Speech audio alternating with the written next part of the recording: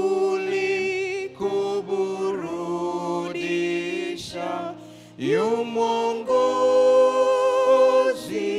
katika njia, kimbilio taabuni. Ukawe nasi tena katika somo hili, ili utukufu baki kuwa wako. Ujuzi wetu wa lugha, elimu za dunia, ufasaha wa maneno vikakae pembeni, ili wewe ukachukue hatamu. Lengo ni watu wa kuone wewe. Kwa jina la Kristo Yesu tumeomba, amen. Mambo muhimu katika maombi yako. Mambo muhimu katika maombi yako. Maombi ni kitu ambacho hakiepukiki. Hakuna mtu ambaye anaweza akakiepuka. Lazima kifanyike. Upende usipende, lazima uombe. Dini zote zinafundisha watu kuomba. Zote. Lakini style inaweza kuwa tofauti, lakini zote zinafundisha watu kuomba. Na tukubali tusikubali, kuna protocol au itifaki ya namna ya kuendea kila uongozi au utawala. Sasa niwaruhusu hili. Kwa leo ninawaruhusu. Utakapoona kwamba kuna sehemu nimeongea kitu nimekuacha, ninakuruhusu hapo hapo ulipo niambie rudia hapo au kazia hapo, nitaelezea vizuri. Tuko sawa sawa? Maana sitaki kwenda kwa spidi tu ya kumaliza kipindi, target yangu nahitaji uweze kuelewa. Kwa hiyo protocol au itifaki ni kitu muhimu sana katika kila aina ya utawala. Kwa unapokosea itifaki, unaweza ukashindwa kumfikia yule ambaye umelenga kumfikia. Kwa mgogoro unakuwa ni kwenye itifaki na namna ya kumfikia. Kwa mfano, unapohitaji kumuona mkuu wa mkoa, kuna itifaki zake. Naongea na watu au na binadamu? Kila kitu kina itifaki ya kwake. Kwa lazima uweze kuizingatia itifaki ya kitu, ndipo unaweza kupata faida ya kitu fulani. Sasa tumeshindwa kuelewa itifaki ya kimungu tunapoingia kwenye maombi. Kwa kuna wakati tumekosa majibu ya maombi, sio kwa sababu Mungu anatuchukia, ila ni kwa vile tumekosea itifaki. Mshike mkono jirani yako, mwambie umeanza kuelewa. Amekwambiaje? Anaanza kuelewa Bado? Safi kabisa. Ndivyo ninavyotaka hivyo. Unaweza ukalalamika, Mungu hajibu maombi yangu, Mungu hanisikii, lakini kikweli kusema Mungu hakusikii unakosea. Maana Mungu anasikia kila kitu. Sikio lake sio zito. Unaposema Mungu hanijibu, unataka kuniambia Mungu ana upendeleo. Wakati Mungu hana upendeleo. Yesu anasema baba yangu anawanyeshea mvua wema na wabaya. Mungu yupo kwenye level ya kutokupendelea, kiasi kwamba kuna mtu ambaye unatamani asitendewe lakini Mungu anamtendea. Na nashukuru Mungu amebaki kuwa Mungu, maana Mungu angekuwa wewe tusingeishi. Hata Mungu angenipa mimi cheo chake, akaamua tu anaambia Mmbaga nakupa cheo changu kwa dakika moja, kuna watu ningewabadilisha maumbile. Wanaovalia suruali huku, ningesema tu kwa vile umetaka kiuno kiende hapo, kishuke. Lakini Mungu hayuko hivyo. Na nimewaandaa mapema kwa sababu kuna saa itanigharimu hapa. Kuna vitu sitaki kutoa akilini, nitavisoma, ni paragraph kama 2-3, mtaniwia radhi nisome kama zilivyo, maana sitaki kudailuti ujumbe wake. Ni kutokea shuhuda kwa kanisa zito kabisa. Kuto kujua protocol au itifaki kunasababisha tusione matokeo. Baadhi ya vijana wanakosa interest na kanisa, wanakosa kuvutiwa na kanisa kwa sababu kuna namna ambavyo kanisa halikidhi maswali yao. Kwa hiyo wanaweza kuja kanisani kwa sababu amefosiwa kuja, amelazimishwa. Lakini ukamwambia hebu chagua, na kwambia huyu Mungu mimi ninavyomuona hata mimi simuelewi. Niliwaambieni kisa changu wakati niko nachunga kanisa la Tegeta hapo. Akaja mama mmoja na kijana wake. Mama yuko vizuri, amemlea kijana kwenye mambo ya imani. Kijana amemkataa Mungu, hamuelewi Mungu. Na alipokuja pale mama akatarajia kwamba niweze kumuelewesha kijana ampende Mungu. Wewe, mama amekaa, kijana amekaa hapa. Tunaongea. Nikamwambia mama, hebu niache niongee na huyu kijana. Nikamuuliza, shida yako nini? Akasema, mchungaji, mimi sina mpango na Mungu. Anasema, nilikuwa namtii Mungu vizuri wakati niko hapo, lakini sasa hivi ni mtu mzima, sitaki tena. Nikamwambia, kwa nini? Anasema, simuelewi Mungu. Na sababu ya kwanza anasema, baba alikuwa anaumwa. Nilifanya maombi ya kufunga, nikafanya kila nilichoambiwa, nikatoa na sadaka, nikafanya kila nilichokuwa nakiweza, lakini bado baba yangu alikufa, na ndiye pekee tunayemtegemea katika masuala kutusomesha. Tulishangaa sana. Niliamini mnachokifundisha wachungaji ya kwamba Mungu anajibu maombi, lakini siku baba alivyokufa nilikata tamaa na Mungu kabisa, simtaki tena. Nikamshika mkono, nikamwambia, nakupongeza na kuunga mkono, achana na huyu Mungu. Mama akanitazama kwa jicho fulani kama nimekuletea usaidie alafu ndipo unaharibu. Nikamwambia, achana naye, huyu Mungu ni complicated, usihangaike naye. Akamgeukia mama yake akamwambia, huyu ndiye mchungaji ninayemtaka. Mama naye akanitazama, pastor unaharibu.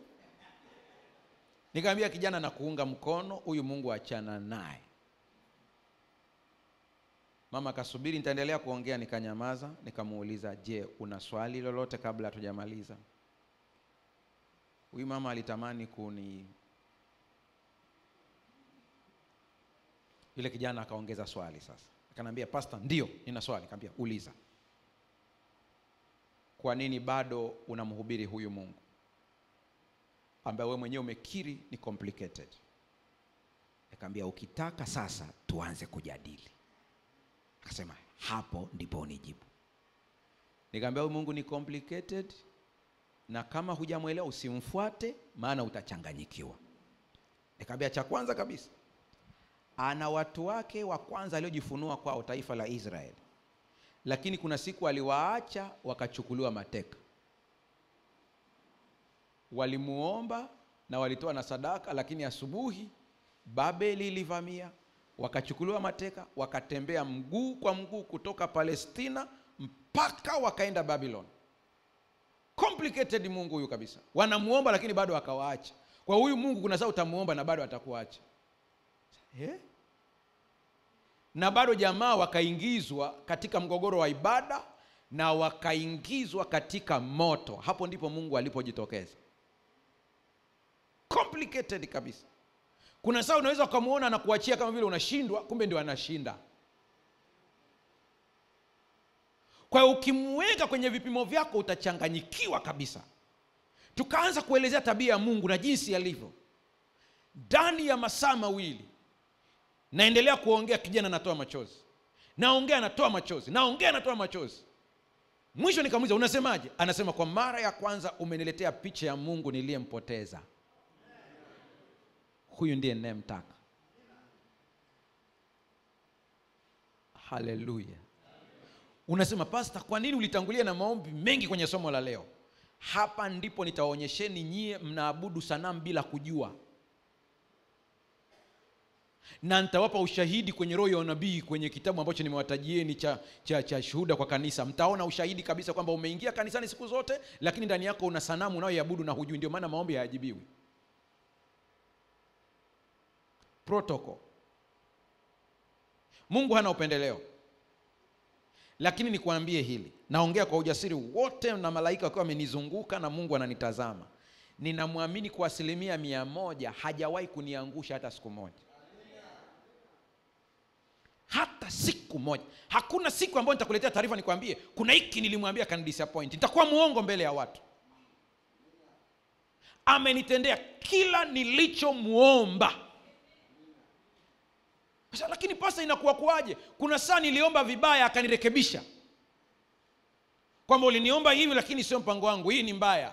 Unaonaje ukichagua hii? Nimewaambieni maombi yetu yamejaa one way traffic, sio two ways. Kazi yetu ni kupeleka, kazi yetu ni nipe hiki, nipatie hiki, niponye ugonjwa wangu. Hakuna muda unaokaa na kumsikiliza usikie na yeye anasemaje. Kuna saa inabidi Mungu akukosoe. Haleluya. Mimi nampenda sana Petro. Na wanaonifuatilia sana wanajua katika wanafunzi wa Yesu nao wasifia sana ni Petro. Kuna mwanafunzi mmoja tu ambaye alichaguliwa baada ya Yuda Iskariote kufa.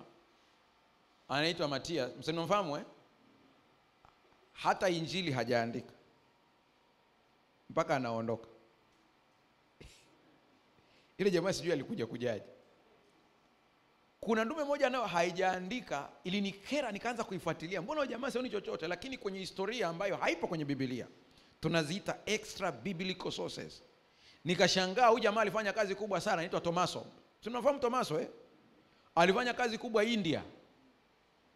Kubwa. Mpaka sasa hivi kuna waumini wa Tomaso wako India. Mkienda kule siku moja kwenye tour mtatembelea, mtaona mpaka na kanisa lake. Ila naye ilikuwa ni chuma kingine cha pua. Yaani mpaka unawatazama unasema hao watu walichapa kazi. Ndugu zangu, bado hatujapiga kazi.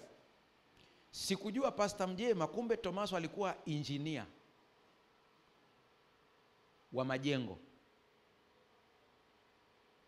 Alivyoenda India, mfalme wa kule akampatia kazi ya kuchora jengo kwa ajili ya kasri ya mfalme. Maana alifahamika anafanya kazi vizuri sana. Jamaa akapewa pesa ya mchoro na ujenzi, kusomea ujenzi. Hela yote Tomaso aliyopewa akaweka mfukoni, akaenda kujenga makanisa. Hicho nacho ni kichwa. Mfalme anasubiri akabidhiwe kasri yake, hakuna. Ikabidi awaambie askari, kamata huyu jamaa. Ndume ikakamatwa. Tomaso, hela zangu ziko wapi? Akasema, nimejenga ufalme wa Mungu. Si mnajua huyo ni wa kukamata na kufunga. Jamaa akapigwa ndani, fungwa kabisa. Wakati amefungwa, ndugu yake na mfalme akafa. Tomaso akasikia kilio, maana alifungwa kwenye gereza la mfalme. Nafikiri wale ambao mnasoma historia mnajua wafalme walikuwa na magereza aina kadhaa. Kuna ya watu wa kawaida, alafu kuna magereza yanakuwa katika eneo territory ya mfalme. Watu wake wanafungiwa hapo. Tomaso akasikia kilio, akamuuliza askari, kuna nini? Akaambia ndugu yake na mfalme amekufa. Akasema, namfahamu huyo jamaa. Alikuwa rafiki yangu sana, kwa hiyo inawezekana kwenye kuchora michoro walikuwa pamoja. Asema, naomba mniruhusu angalau niende kuona mwili wa marehemu kwa mara ya mwisho.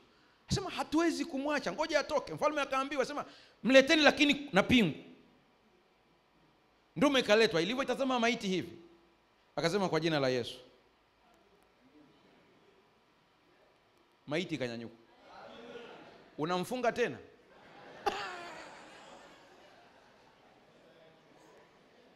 Tomaso akaachwa. Mtakaoenda tu mtasikia historia wanaisimulia pale wale tour guide. Tomaso akaachiwa. Alivyoachiwa akaendelea kuhubiri injili. Akaudhi watu wa dini ya Kihindu. Sasa anabaki hapo ya mfalme, kwa hamwezi tena kumdhuru. Ikabidi wamfuate eneo lake la maombi, alikuwa na pango lake la maombi. Anafanya ibada pale. Ndipo wakaenda wakamchoma mkuki. Kwa katika historia ya wanafunzi, Tomaso amekufa kwa kuchomwa nini? Mkuki akiwa anafanya ibada. Utaniuliza maswali yafuatayo. Inakuwaje awe na nguvu ya kufufua mfu lakini apigwe mkuki afe? Na mimi nitakuuliza, inakuwaje Elisha afe lakini mifupa yake ifufue mtu? Complicated God. Huyu Mungu anachanganya kabisa. Anakuambia nguvu ninazo. Tena kwenye Biblia wakaandika, naye mtu wa Mungu Elisha akapata ugonjwa uliomuua. Alafu yeye anazikwa, inabakia mifupa, analiwa kabisa na kila aina bakteria, akabaki mfupa. Wanahitaji kuzika askari wao, wako vitani kati ya Waisraeli na Washami, wanakuta majeshi anakuja sema hakuna kaburi, sema lakini kuna la Elisha hapa. Mwekeni mtu haraka. Akawekwa. Ile wanasukuma jamaa anagusa mifupa ya Elisha, anafufuka, anajifungua sanda mwenyewe, anawafuata wenzake. Hata ingekuwa wewe ungekimbia. Mmemzika mtu unashangaa anafuata nyuma. Alio nisubirini wote pamoja. Complicated. Usipomuelewa huyu Mungu jinsi alivyo utachanganyikiwa. Ndio maana Musa alivyomuuliza, jina lako ni nani? Akasema, mimi ni Mungu niliyemtokea Ibrahimu na wengine wengi, kawaambie hivyo. Musa akagoma kwenda. Maana Musa alijua jina linabeba uwezo. Kwa nini anadai jina? Asema, mimi sikuelewi. Una watu wako Misri. umeshindwa kuwaokoa. Miungu ya Kimisri imewakamata. Umeshindwa kuwatoa utumwani, nitakuabuduje wewe? Umefeli. Sasa niende kuambia habari zako Mungu uliyefeli? Watu wako wanatumikishwa hapo, ni maskini, hawana nini? Hapana, mimi siendi kuambia. Niambie jina lako nani? Anasema basi kuna jina moja ambao hata Ibrahimu halijui, ila mimi leo ndo nakuambia. Sema jina gani? Nitakuwa hivyo nitakavyokuwa. I am who I am. I will be who I will be. Mbona unanichanganya zaidi? Anasema nikikwambia jina langu ni mwamba, siku nikija kama moto utanikimbia.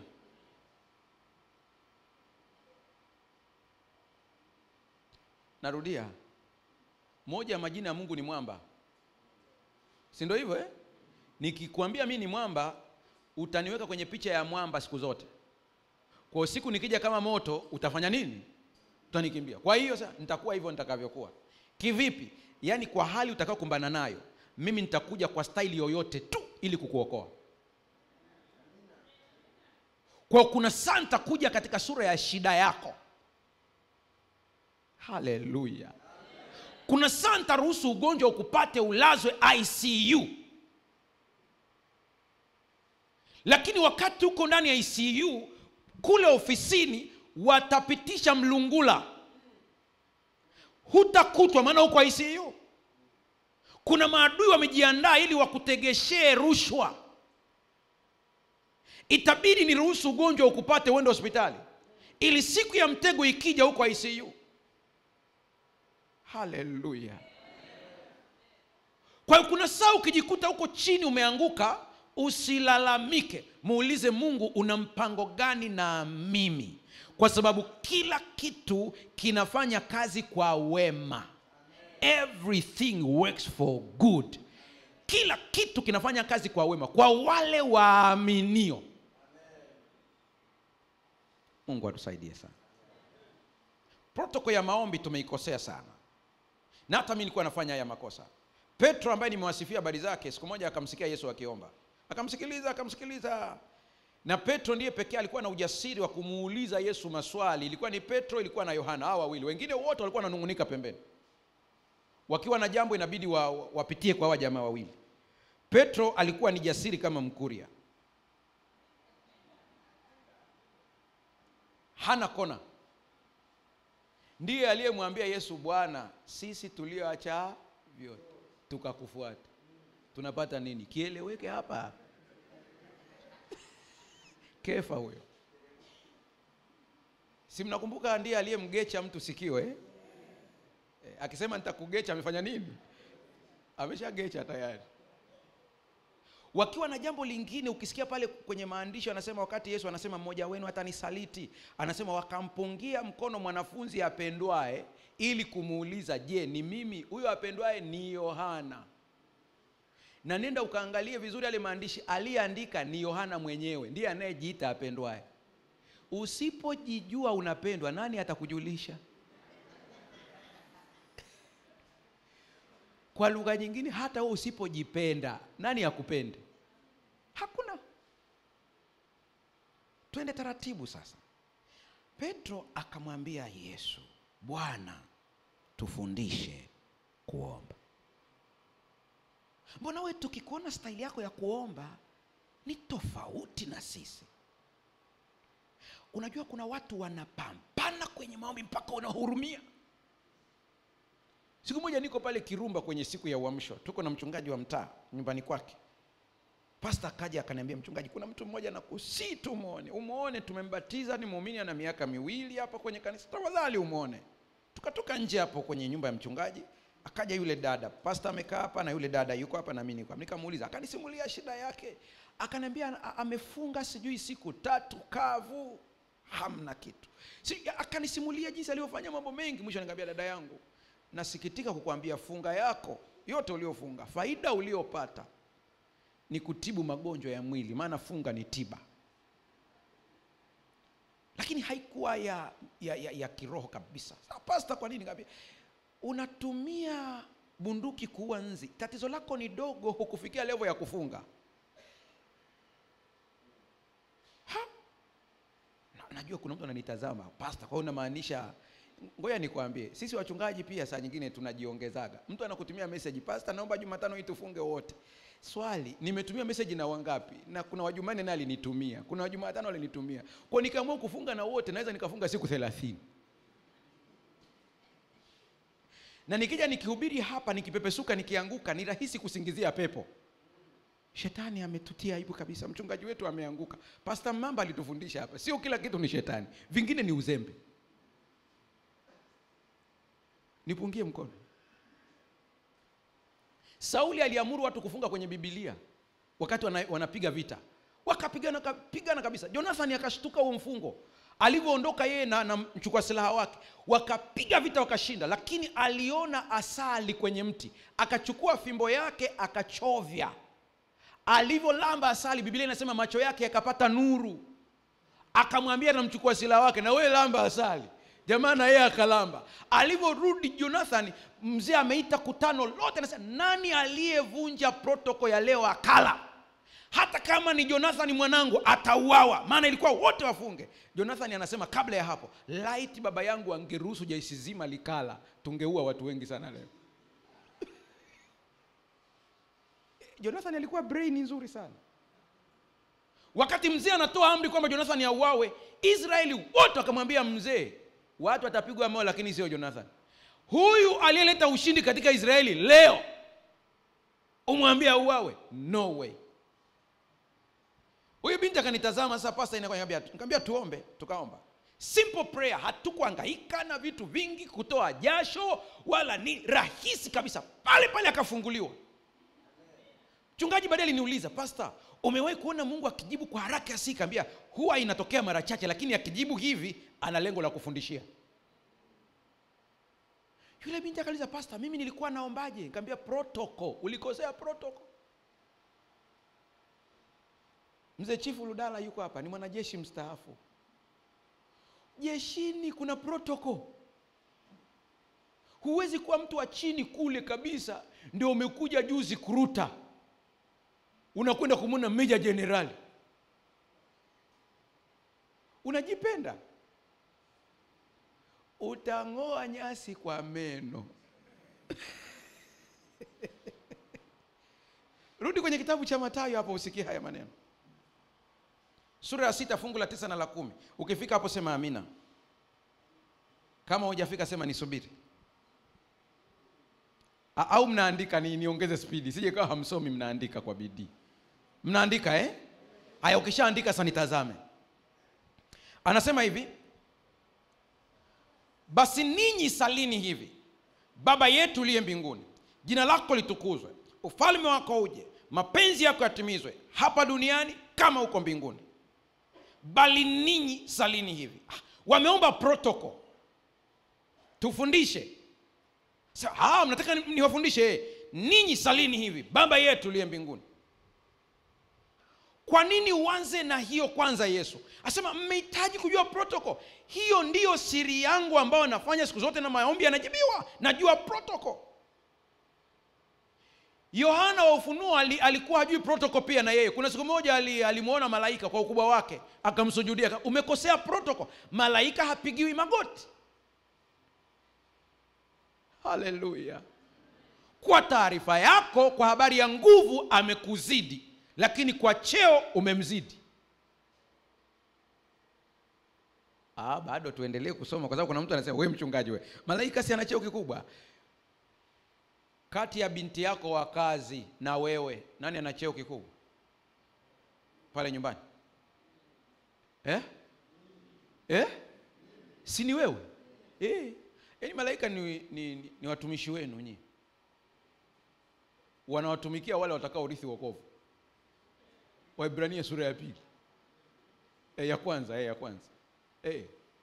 Kwa hiyo yani ukikaa ikatokea hapo ulipo umekanyaga msumari ukachomwa, malaika anatakiwa ajibu hiyo hoja mbele ya Baba. Ulikuwa wapi hadi mwanangu akanyage msumari? Wewe huku umejishusha hadhi. Sisi wanyonge, tena kuna maombi tunayaombaga, ngoja niwaambieni tuyaache hayo maombi. Tuwanyonge mbele zako. Mnyonge umepewa malaika. Tumewezeshwa na Kristo Yesu, unyonge umeisha. Haleluya. Bado kuna mtu hajanielewa. Ngoja niende kidogo zaidi ya hapo. Wakati wanafunzi wanasumbua watoto wadogo, Yesu akawaelezea mambo watoto wadogo, lakini kuna pointi moja mwandishi mmoja hapo wa Injili ameitaja. Anasema hawa msiwadharau kwa sababu Baba yao kule mbinguni anapokea taarifa kutoka kwa malaika. Naongea na watu wana binadamu. Yaani kitoto kichanga ukiona hakijapaliwa wakati kimelala, ni kwa sababu kuna malaika anakilinda kisipaliwe na mate. Haleluya. Anasema wanatoa taarifa. Yaani kila siku kuna malaika anatoa taarifa. Kwenye nyumba ya fulani kuna mtoto wa miezi 6. Mungu anamuuliza, leo alikula chakula akashiba? Anasema ndio baba. Yule binti alijaribu kumnyanyasa yule mtoto wakati wazazi hawapo. Ulichukua hatua gani? Malaika anaeleza, nilienda kwa njia ya mawazo, nikaingia kwa mzazi wake, nikamwahisha nyumbani. Kwa kabla tukio halijafanyika, mzazi akaja, binti akaogopa kumtendea vibaya mtoto. Mungu anamwambia, super, umefanya kazi nzuri. Wewe huku nyumbani unasemaje? Nikawa machale akanicheza.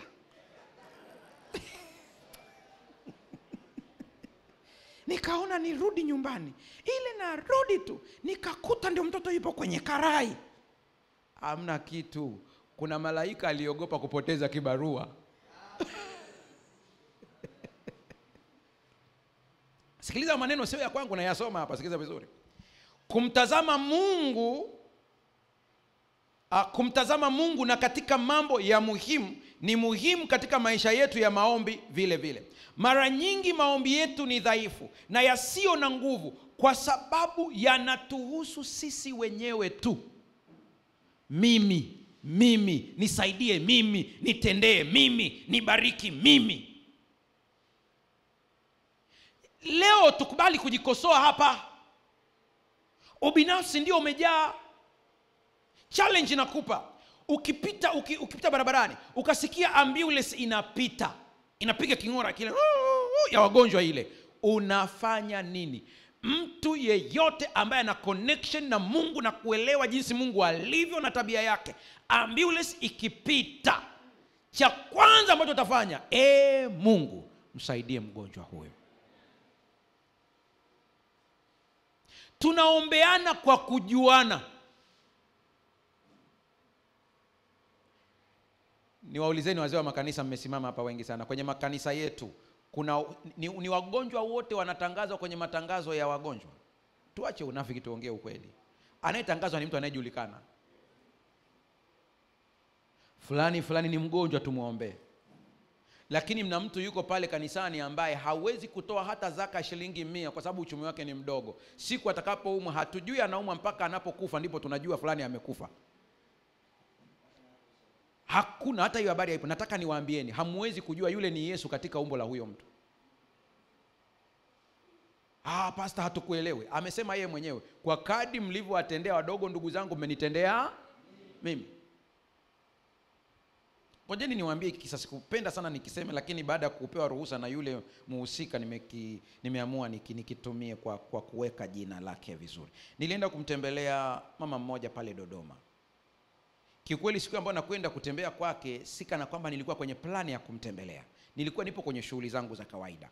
Nikauliza, kuna mshiriki mmoja anakaa maeneo haya. Mtu mmoja akaniambia, kwa kweli simjui vizuri.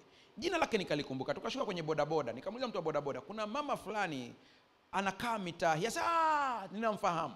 Naomba unipeleke. Tukaendesha gari, tukafika sehemu ambayo gari haiwezi kufika tena. Tukapaki gari pembeni, tukatembea kwa mguu kama dakika 30. Tukafika kwa yule mama. Alikuwa yuko nje pale anatengeneza ile mboga ya kigogo ile kwa ajili ya kuikausha. Mnaifahamu vizuri. Mpaka muende Dodoma. Anatengeneza mboga yake pale. Kwa tumefika pale akanyanyua, akatazama. Akina nani hao? Tukaendelea kusogea. Akatazama. Akashika kichwa. Pastor Mmbaga, ni wewe? Akamwambia, ni mimi. Mmepotea njia. Unasikia hilo swali? Mmepotea njia? Nikamwambia hapana, tumekuja kusalimia. Akasema pastor, umenikosea kabisa. Nikamwambia kwa nini mama yangu? Umekuja bila kuniambia. Kwa nini? Nasema utakaa wapi?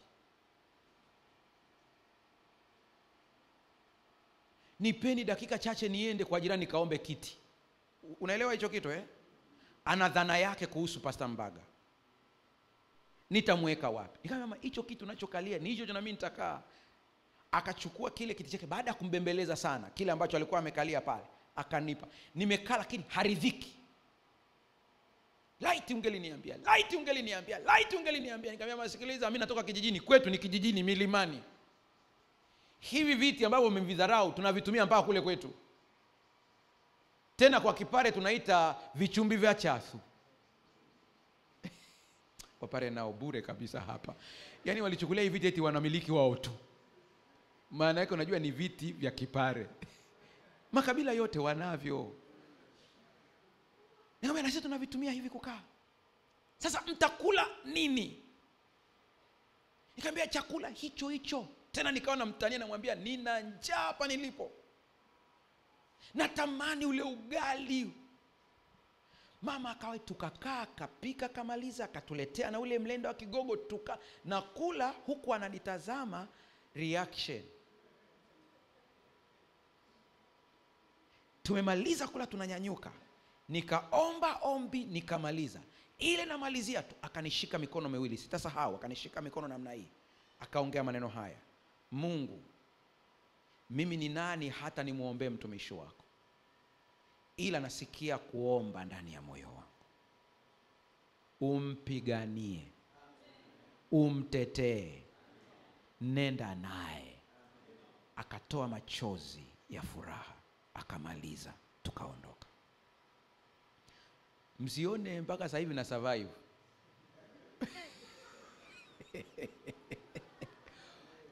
Yaani ukinigusa utapigwa na maombi ya mama wa Kigogo aliyeko Dodoma.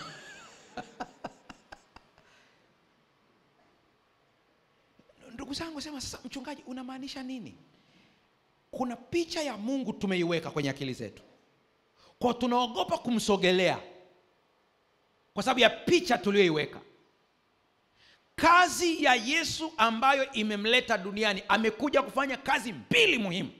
Ya kwanza kabisa, kutukomboa kutoka dhambini. Ya pili, kutuonyesha picha ya Baba iliyopotoshwa.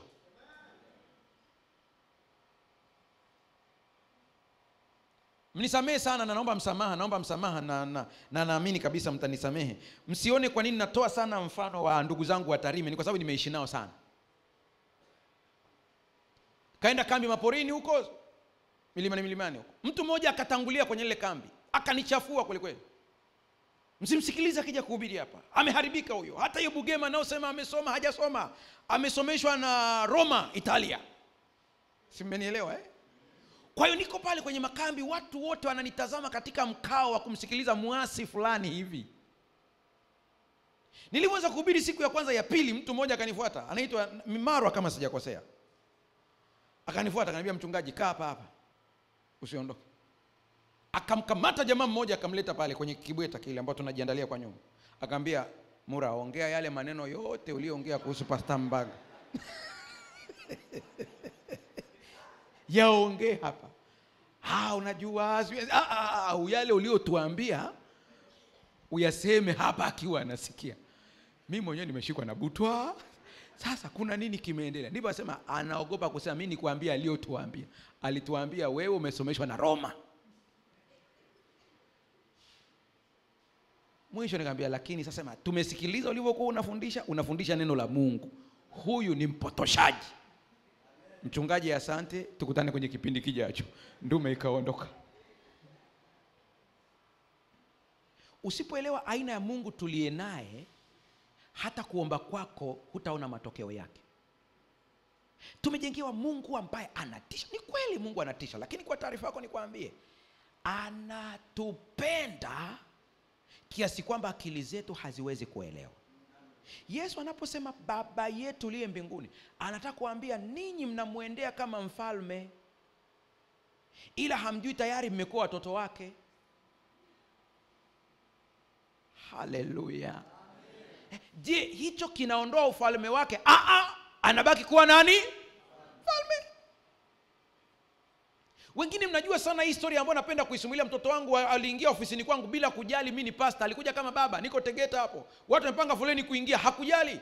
Mtu mmoja akamshika mkono, "Wewe mtoto, huoni sisi tuko kwenye foleni hapa tunaingia kwa mchungaji?" Akamtazama, akakwanyua mkono, akaingia ndani. Na alivyokuja kwenye meza nilipokaa, hapa niko na mtu ninaongea naye, nampa counseling, mimi nimekaa kwa huku. Hakukaa kwenye kiti cha watu wengine wanaokaa. Akatoka straight akaja huku, moja kwa moja, kuonyesha kwamba ana access kuliko wewe. Na alivyokuja automatic na mimi nikasogea kumsikiliza. Nikamwambia, "Unasemaje?" Sema, "Chakula kimeiva, twende tukale."